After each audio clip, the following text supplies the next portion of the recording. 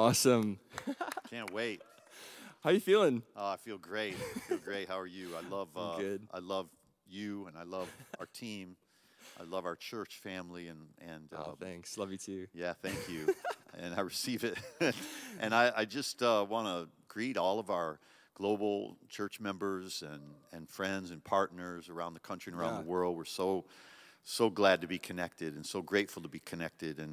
And as we've been saying for over a year now, it's not how we connect, it's that we connect. Yeah. And I know you just announced about May 2nd, which is going to be fantastic. Yeah. It's really going to be great. And so that's when we'll be on site and online. Exactly. And I can't wait to expand in both ways. Yeah. I want us to always believe that God will enlarge our borders. And I want to encourage everybody. I just feel a burden to pray for people's healing right now, in fact. I know that's kind of random, but no, let's do it. There was just a great moment in worship, and I was just sensing one particular person that was on my heart, and I thought, well, God must have so many people on his heart that need a touch from him. And so I'm going to come into agreement with you and believe with you right now for your healing.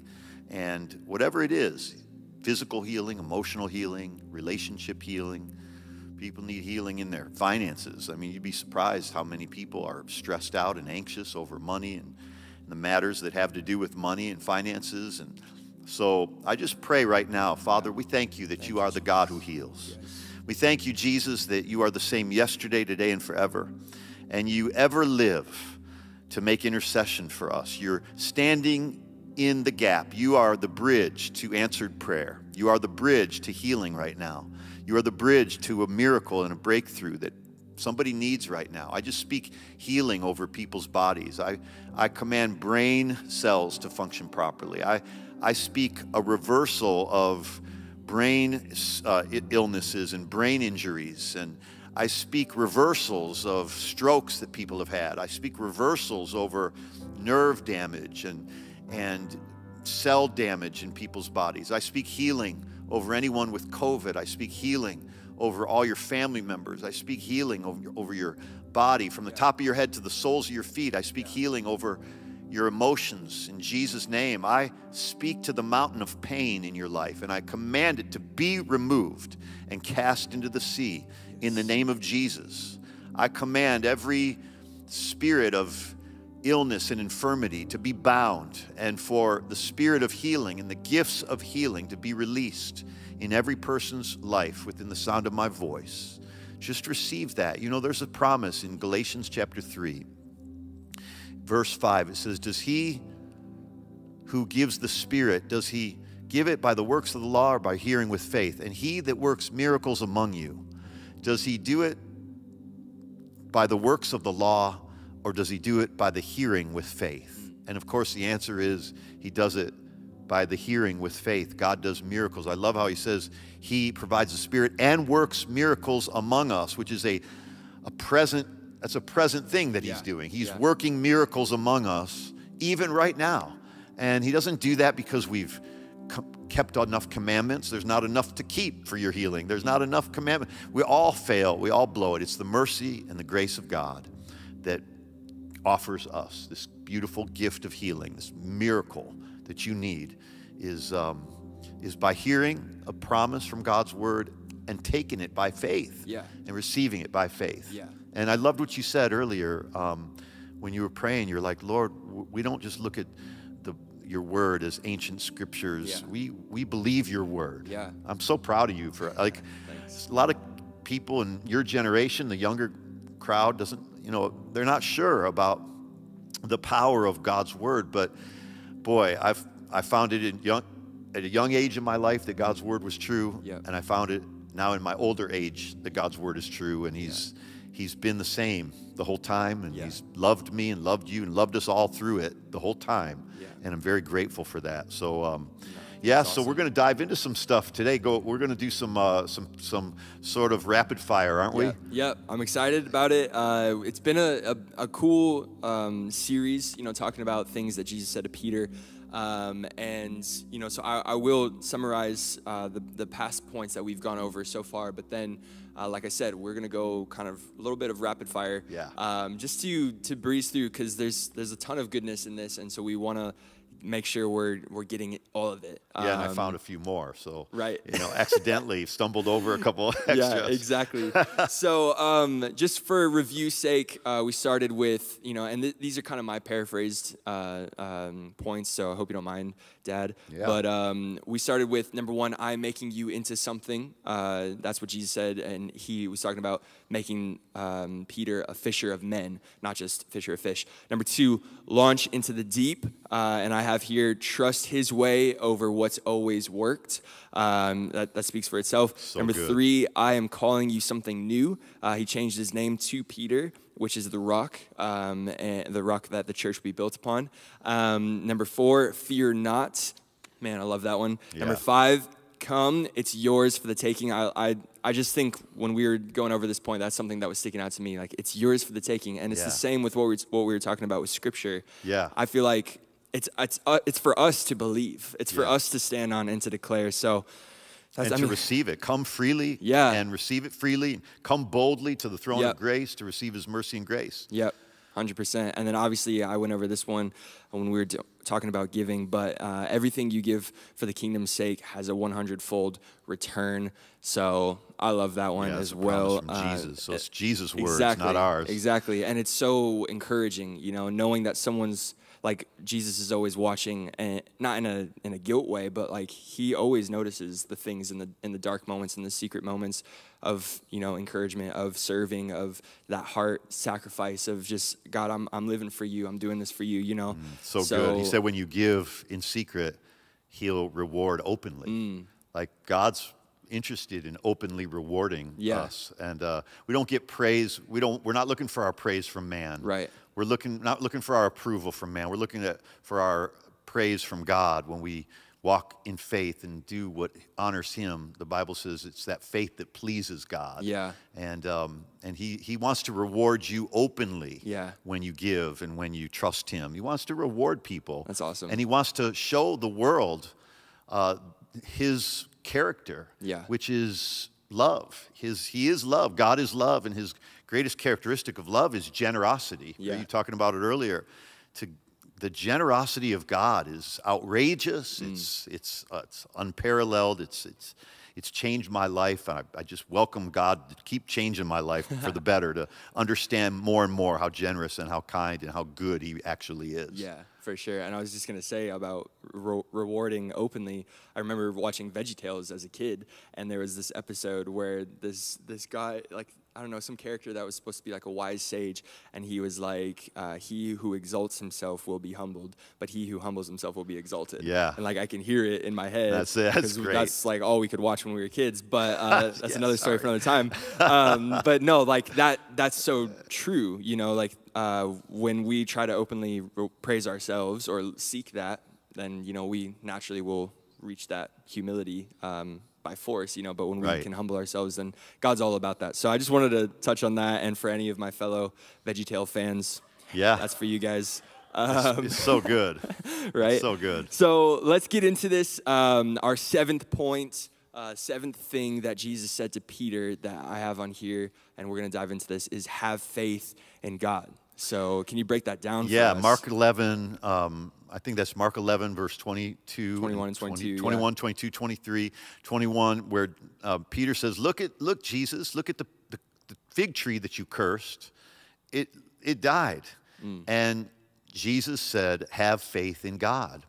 And he said, and then which leads to something that he said that is the most well-known verse on faith, I think, that of any verse about faith, which is, if you shall say to the mountain, be removed, whosoever shall say to this mountain, be removed and cast into the sea, and does not doubt, but believe that what he says shall be granted him, believes that what he says shall be granted, it shall be done for him. Whatsoever things you believe when you pray, believe you have received them, and they'll be granted you. So in that statement that Jesus makes to Peter, because Peter notices the tree, Jesus had cursed it earlier, and said, may no one eat fruit from you again, and it died. Right. It withered up from the roots up. Right. And Peter noticed that, and he pointed that out to Jesus, and Jesus said, have faith in God. But there are other translations that wrote down that are really powerful translation of this verse. When he says, have faith in God, he says in the Dewey Rames Bible, and Jesus answering saith to them, have the faith of God. Now this is something we talked about the last couple of weeks when we talked about how Jesus said to Peter, I prayed for you that your faith will not fail. And it's not, our faith is not just in the Son of God. We have the faith of the Son of God. He gives us his faith. It's everything we have we can attribute it all to God. Yeah. He gets all the glory because he did all the giving. Yeah. And even our faith, he gave us that. And here he says, it's read as he says to Peter and to the other disciples in this case, have faith in God, but it's really translated most literally, have the faith of God. Yeah. And then in the Aramaic Bible, which is the language that Jesus spoke in, Aramaic and Chaldean and Greek, he says, Yeshua answered and he said to them, may the faith of God be in you. May the faith of God be in you. So have the faith of God. Like we can have the same faith that Jesus had. We can have the same faith that God has because we have the same words that God spoke. God spoke his words. God believes in his words. Yeah. And he gave us his words so we can believe in his words. Not only do we have his words, but we have his faith to believe his words. It all comes from God. So we need to take the pressure off of ourselves that we have to muster up all this faith when really he's telling us we can have the faith of God. We can have the same faith he has, which is really simple faith.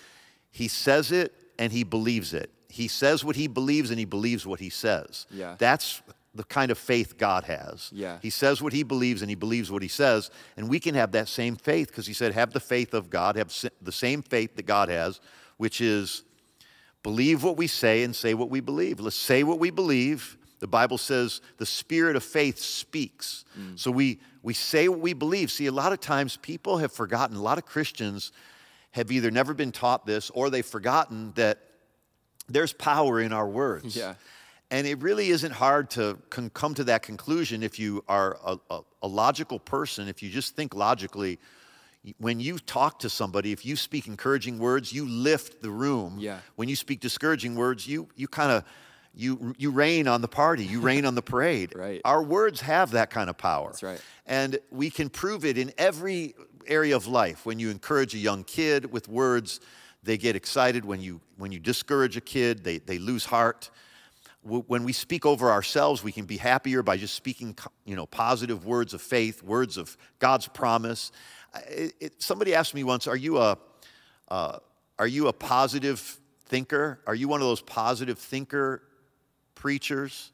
And I said, well, if the alternative is to be a negative thinker preacher, then yeah, I'm a positive thinker preacher because I'd rather be speaking positive things than negative things because God's a God of yes and amen. Yeah. All of his promises are yes, and with us is the amen. So we just need to have, here's how we can have the faith of God by simply believing the words of God. Yeah. If Jesus said, you can speak to this mountain, be removed and cast into the sea, I take that and I say, okay, I'm going to do that because that's the faith that God has, and that's the faith that we can have because he wouldn't tell us to have the faith of God if we couldn't have it. Yeah. So be encouraged, everybody, that you can have the faith of God by just speaking what God says. Get your words in alignment. Get your words inside your brain in alignment with God's word, and get your words coming out of your mouth in alignment with God's words, and that is how you activate the God kind of faith. Yeah, and I just quickly on that, I think we understand the concept of speaking over other people or speaking to other people, or maybe even just observing something disconnected to us and, oh, that sucks, or oh, that's bad, or whatever. Like we're good at that, but we forget that we actually can do that over ourselves. Like we might have negative thoughts toward ourselves and not even realize it. That's right. Just how we're in habit of, being observers of like, okay, yeah, this is negative in our world, or this is like, this person is really throwing off my vibe or whatever. Like just as much as that can be natural to us, it's natural to us to deprecate ourselves, self-deprecate ourselves, and we don't realize it, and maybe that's more of a humor term, but I'm just saying, like, we have these negative thoughts over ourselves, and we don't realize that those thoughts have just as much power and can really change and dictate what happens in our lives. You know? It really so does. It could be easy to understand, oh yeah, sure, I should be careful with my words towards others, but it's another level to think, I need to be careful with my words to myself. And we actually can speak to the mountains in ourselves, the mountains of, of pressure, anxiety, or a situation in our lives. We have the power to be able to activate our faith and speak over those things in ourselves. And when we speak over our own personal lives, I just want people to understand this is scientifically proven that when we speak positive, faith-filled words over our bodies, over our minds, over our emotions, it changes our brain. It rewires our brain. We actually are reprogramming or rewiring our brain. It's been proven scientifically. Psychiatrists, medical professionals, people that study the brain and study the waves, the electromagnetism, and all the things that go on in the brain, they've proven this to be very powerfully true, that our words actually change the nature of our brain, our bodies, our condition. And so have the faith of God by speaking the words of God. Boom. Yeah, easy. There you go. All right. Number 8, going to the next point, Jesus said, in Matthew 16:15, who do you say that I am? Right. So in Matthew chapter 16, verse 15, I believe, first he had said to the disciples, to all of them, who do people say that I am? And they said, some say you're John the Baptist, some say you're Elijah, some say you're one of the prophets. And then he got really specific, and then he said, okay, I understand what everybody else says I am, but what do you say? What do you say? Who do you say that I am? And really, everything in life boils down to this question: who do you say that Jesus is? Who do you say that Jesus is? When you said Jesus is Lord, you got saved. When you declared, the Bible says in Romans 10:9, if we confess with our mouth Jesus as Lord and believe in our heart that God raised him from the dead, we'll be saved. So when we said Jesus is Lord, it activated salvation in our lives. So the most important thing about our lives is what we say about Jesus, because what we say about him is going to dictate what we believe about ourselves, because when we're born again, we're made in the image of God, recreated in the image of God. So, but this concept of who do you say, he gets specific, who do you say that I am? And Peter says, now he says that to all of us, who do you say that I am? But then Peter spoke up and said, you are the Christ, the Son of the living God. You're the Messiah, you're the Christ, you're the anointed one. And Jesus said to him, behold, he said, blessed are you. You see, when you say what God says, who do you say that I am? We're either going to either agree with what the world says about Jesus, what religion says about Jesus, what the devil might say about Jesus, what other people's opinions might say about Jesus, or we're going to believe what God says about Jesus. God says Jesus is the Christ. God says Jesus is Lord. So when Peter says, you're the Christ, you're the Son of the living God, he was saying what God said. He was getting his words in agreement with God's words. He actually believed what God believed. He had the faith of God here. And he says, you're the Christ, the Son of the living God. And Jesus immediately conferred blessing upon him. He said, blessed are you. So by really getting a personal revelation that Jesus is the Christ, that Jesus is Lord. Jesus isn't your Savior and Lord because I'm telling you to make him your Savior and Lord. Jesus is your Savior and Lord because at some point you took him personally. You had a personal revelation of Jesus being the Christ. Jesus being who he actually is. And I was going to mention that because, being someone that grew up in church and in a Christian family, obviously, it's very, I think everyone kind of has this sort of not issue, but just this sort of upbringing where you connect your faith to your family's faith or to your parents' faith or to your church's faith. If you grew up in kids' church, you kind of, go through the motions and you have an understanding, but, there comes a day where it has to become personal to you. That's right. And so that's kind of what I loved about this is where, it doesn't matter necessarily if other people get it. Jesus cares about who do you say that I am? Who am I to you personally? That's right. And when we have that personal conviction and that personal relationship with Jesus for ourselves rather than filtered through religion, like you said, or just through other things that we've heard through the years, that's when the blessing comes. That's when we experience the truest relationship with Jesus and all of the benefits of it, because it's between me and him rather than me through someone else and him. That's right. And that's exactly, I mean, you said it perfectly. And Jesus said, I bless you. There's a blessing on your life now because you're not telling me what the crowd says I am. You're not telling me what religion says I am. You're telling me what you personally believe. You are the Christ, the Son of the living God. Peter had a personal revelation. Yeah. Like a revelation is different than information. I think it's important people understand, gang, we want to get this, that information is a bunch of facts and a bunch of content, but revelation is when God makes you aware of something that nobody can talk you out of. So, like, that's awesome.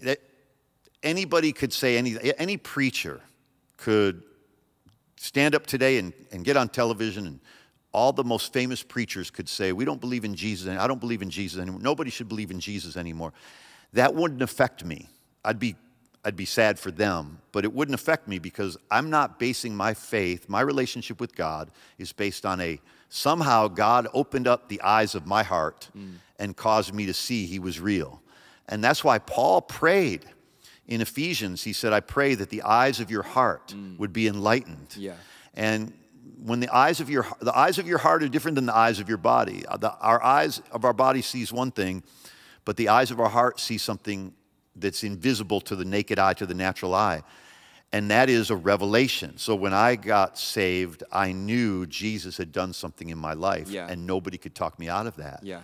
I can be talked out of a lot of things in life if somebody's persuasive enough, but I can't be talked out of the things that God has revealed to me from Scripture and by His Spirit, which is always in agreement with love, because God is love. And so I just want to encourage everybody to, let's realize the difference between information and revelation. So Jesus said, blessed are you, Simon Bar-Jonah, because flesh and blood did not reveal this to you. If you guys can put that verse up where he says in verse 16, flesh and blood has not revealed this to you, but my Father in heaven revealed it to you. So he said, you're blessed because flesh and blood has not revealed this to you. You're blessed because your eyes have been opened by the Father. Yeah. And I pray right now for the eyes of every person watching right now or hearing within the sound of my voice, connecting in some way. I pray that the eyes of your heart and the eyes of your soul, the eyes of your spirit would be opened to see Jesus as the Christ, to see Jesus as Lord, to see Jesus as bigger than your situation, bigger than the mountain, bigger than the problem, bigger than anything that you're facing, bigger than anything you'll ever face. I pray that the eyes of your heart would have a revelation of who Jesus really is. Yeah. He said, blessed are you, Simon, son of Jonah, for this was not revealed to you by flesh and blood, but by my Father in heaven. Yeah. It's powerful words. Awesome. And that's why I love our church, because we don't just do things out of tradition and because we were told to and because it's the right thing to do. Yeah. Everything we do, whether it's, obviously the message, the word that's preached in our church, the worship, the spirit of and the heart of worship in our church, the spirit of giving in our church, it's all built and based on that personal revelation, that personal experience, where we know this works. And that's why we're passionate. That's right. That's why we want to get other people to experience it, because we know it works personally. It's not just a forum or something that we have to go through just because we call ourselves Christian, And so that's why our church is awesome. So a little brag moment. No, I love that. And a perspective.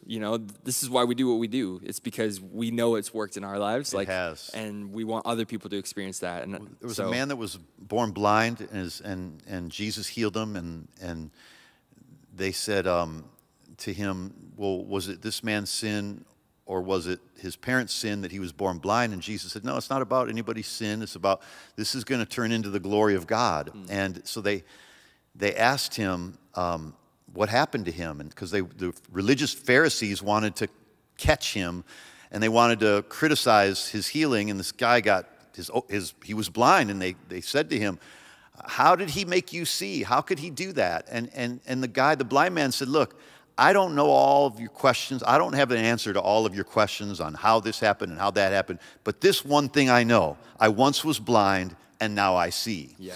And there's no argument against that. Yeah. The man was blind and now he sees, and that's his argument. I once was blind and now I see. As for whether, he's this or he's that, or you think this about him or you think that about him, is irrelevant. I was blind, now I see. I was broken. Jesus touched me. Yeah. I'm still in the process we're all still in the process of being restored. For sure. More and more fully as day by day, but I was broken. Yeah. I'm healed. Yeah. I was unloved. I didn't feel loved. He loved me. Yeah. I didn't feel confident, but he made me sure about his promises and about his love and about his goodness. And of that, I'm certain. Awesome. And Paul said, I am convinced that neither death nor life nor angels nor principalities nor height nor depth nor any other creature, nothing can separate us from the love of God, which is in Christ Jesus our Lord. Whew. I'm convinced, he said, I'm persuaded. May everyone live their life based on the fact that they're persuaded fully about what they believe and not just, like you said, listening to the winds of religion and the winds of media and the winds of this world. Let's be persuaded by God. Yeah. And God meets us where we're at. He meets us where we're at. He doesn't demand you to act a certain way and give a certain amount, or you got to be 100% Christian before I can reach you. Like, he meets us where we're at, and we welcome everyone in our church. You don't have to be perfect. You don't have to have it all together, because we don't have it all together, and we're not perfect. Yeah. But he meets us there, and that's, like you said, it's a process, and he brings us on that journey. So. And he doesn't want anything to happen unnaturally. He doesn't want you to serve him because you're told to. He wants it to be persuasion, personal revelation. So that's right. And there's nothing that can persuade you more than love. Yeah. And there's nothing God's trying to prove to you more than the fact that he loves you. That is the number one thing that God wants you to be persuaded of. It's his love. Awesome. Yeah. I'm loving this content. And great. Just a reminder for you guys, the reason why we're going into this is because we identify with Peter. He's an imperfect guy, and Jesus, really discipled him in these passages of scripture that we have access to. And so we just love breaking it down and applying it to our lives. And this has also become like the DNA of our church, pretty much the DNA of our culture. So I love getting into this. That's why we're doing this. And you're being personally discipled right now. 100%. We're personally discipling you. And this is what everybody should want as a Christian, is to be discipled, not disciplined like you were bad, shame on you, but discipled like, here's the way to go. Here's what God means. Here's how to pray. Here's how to believe. Here's how to take God at his word. And that's what's happening right now. You're being discipled, lovingly being discipled, and becoming a real great student. You're already a child of God when you're born again. Nothing's going to change that. Nothing's going to take that away. But now we can be incredible student leaders and servants and learn how to really lead from a place of understanding. And that's what Jesus is teaching Peter, and that's what we're learning too. Yeah, 100%. Yeah. Love it. So we're going to keep going. Number 9, our next thing that Jesus said to Peter is, upon this rock I will build my church, and the gates of hell will not prevail against it. I know we kind of talked about that earlier with, him changing his name to Peter, but this is kind of further in depth, and it's in Matthew 16, verse 16. So it's really important for us that we get a hold of this. Is Peter, like my Catholic brothers and sisters out there think, they believe that Peter was the first pope, and this is when Jesus sort of initiated making him the first pope. I don't see that in the Bible, but I'm not going to fight you about that, because we should focus on what we agree about, not what we disagree about. Yeah. But I want to point out that this is such an important verse, because he says, you're Peter, you're a small stone. I've changed your name from a reed blowing in the wind, a branch blowing in the wind, to Peter, a stone, a rock. And upon this rock, he says, so you're a rock, but upon this rock, I'm going to build my church. The rock that he's saying he's going to build his church on is the revelation that he's the Christ. So Peter shares the revelation, and Jesus said, flesh and blood didn't reveal that to you, but my Father revealed that to you. And that's the rock that Jesus is building his church upon. Jesus isn't building his church upon Peter, because Peter can fall and Peter can stumble, and Peter denied the Lord 3 times. Peter's not the rock that he builds his church upon, The revelation that Peter had is the rock that Jesus built his church upon, because there's two different words. Peter is a little stone, but then he says in the Aramaic language, Peter is, the definition is a little stone, but then he says, upon this rock, which is a bedrock. That word rock is translated as bedrock. Upon this bedrock, I will build my church. God's building his church upon us having personal revelation that Jesus is the Christ, and that's what God is building his church upon. And when our lives are built upon Christ, our lives are built upon what Jesus Christ did for us. Awesome. Our lives are built upon the finished work of Christ, the finished work of the cross. So when our lives are built upon the Christ, the finished work of the Messiah, then the gates of hell cannot prevail against our lives when we're established on, not on Peter, we're not established on a person, we're established on a revelation that Jesus is the Christ that suffered, died, and was buried, and on the third day he rose again. That is called the Word of Christ. That's awesome. Faith comes from hearing the Word of Christ, and the Word of Christ is he suffered, died, and was buried, and on the third day he rose again. That is the revelation. You have a revelation of that. You weren't there. I wasn't there. But I have a revelation. Yeah. I know that Jesus rose from the dead. I'm proof. You're proof. God's fingerprints, the resurrection's fingerprints are all over our lives. The DNA of his resurrection power is all over our lives. The evidence of fingerprints, the proof is there that his resurrection is real. And people who build their lives on the fact that Jesus did it all. Jesus did it all. He paid the full price for your salvation, for your relationship with God, for your healing, deliverance, freedom. Yeah. He paid for all of that with his precious blood so that now even the gates of hell, no matter what hell brings against you, it can't prevail against you. Yeah. Because your life is built upon this revelation that Jesus is the Christ who suffered, who died, who rose from the dead. That is the revelation that hell itself cannot prevail against. If you build your life upon keeping a bunch of rules, hell can prevail against that. If you build your life upon some feeling that you have, hell can prevail against that.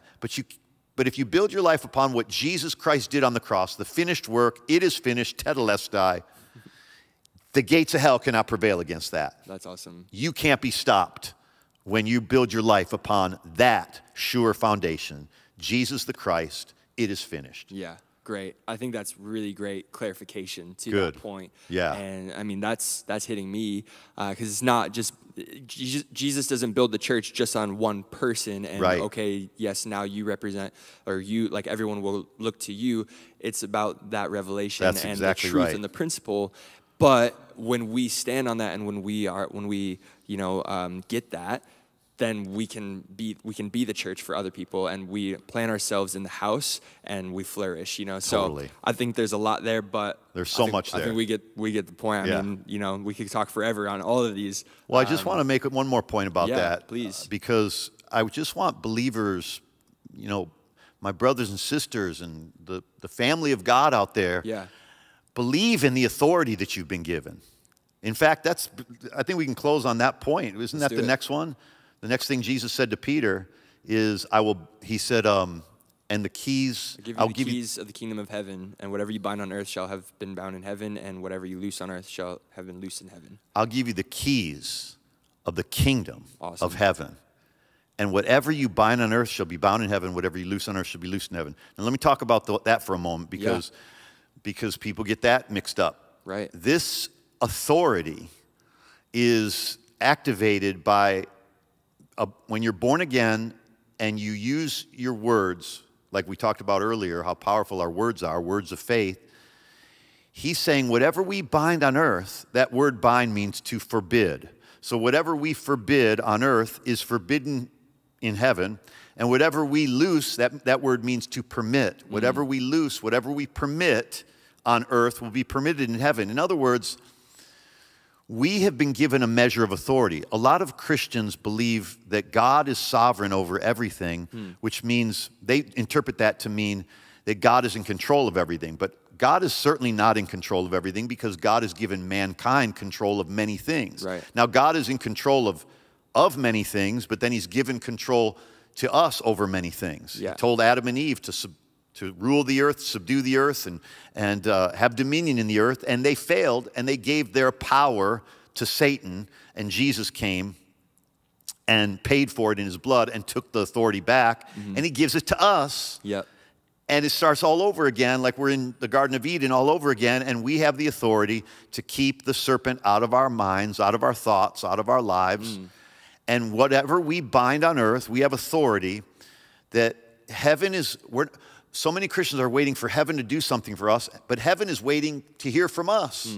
When in James chapter 5, it says, the effectual fervent prayer of a righteous man avails much, and he talks about, and then he said, for you have the same nature, Elijah the prophet was a man with a nature like yours, like ours, and he prayed, and it didn't rain for 3.5 years. Then he prayed again, and the heaven gave rain. When Elijah prayed, he didn't say, oh God, stop the rain, oh God, stop the rain, oh God, stop the rain. That's not how he prayed. He prayed like this scripture in Matthew chapter 16, that we have authority. He prayed, until I say so, by the name of the Lord, it's not going to rain until my word releases rain. And then 3.5 years later, he released the rain. He prayed again, and the Bible says in James 5:18, and the heavens gave rain when Elijah prayed. So heaven wasn't telling Elijah, pray for rain and don't pray, and then pray for it to stop raining, pray for rain. Elijah told heaven. Now, I'm not saying we go and boss God around. We don't go and tell heaven what to do, but heaven has already given us this authority. Then we activate it on earth, and whatever we activate on earth is activated in heaven. Whatever we allow on earth is allowed by heaven.